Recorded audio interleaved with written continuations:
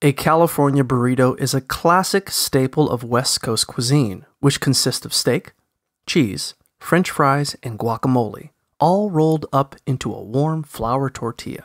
To make a California burrito, first marinate your steak. In a bowl, combine 6 minced garlic cloves, half a cup chopped cilantro, the juice of 3 limes and 1 lemon, 1 teaspoon of cumin, and a dash of salt and pepper. Mix well, then place your flank steak into the bowl and coat it with the mixture. Next, cover the bowl and place it in the refrigerator to marinate for at least 1 hour, but do not marinate overnight.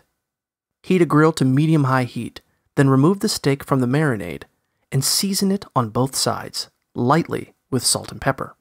Cook the steak on the grill, flipping once, until the steak has reached your desired doneness. Once the steak has finished cooking, remove it from the grill and allow it to rest for 5 minutes. After it has rested, slice the steak across the grain into thin slices.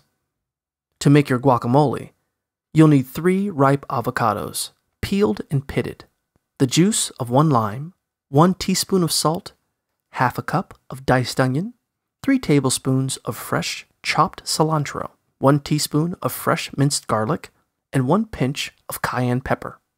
First, mash the avocados in a medium bowl, then squeeze the lime juice and season with salt.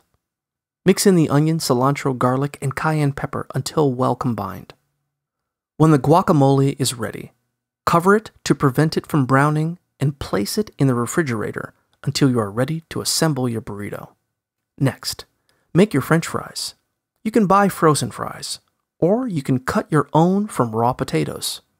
Space the French fries out in a single layer atop a large lined baking sheet, and bake them according to package directions, or at 450 degrees Fahrenheit, 232 degrees Celsius, for 15 to 20 minutes, or until crispy. To assemble your California burrito, warm your flour tortilla by laying it on the burner of a gas stove for 5 to 10 seconds. If you do not have a gas stove, you can lightly warm it in a skillet or microwave it for 30 seconds. Lay the tortilla out on a flat surface and add your meat, cheese of choice, French fries, and guacamole until they cover about 2/3 of the tortilla, leaving 1/3 empty to roll. At this time, you can also add refried beans, rice, salsa, or sour cream if you'd like. Don't stack your pile more than 1 to 2 inches wide and an inch high. If you fill your burrito too full, you might not be able to seal it. To roll your burrito, fold the corners toward the center, then grab the bottom and roll it up. To seal the burrito, try poking the ends in so that they remain tucked. You can seal the burrito by spraying a skillet with cooking spray and browning the burrito on medium-high, seam side down.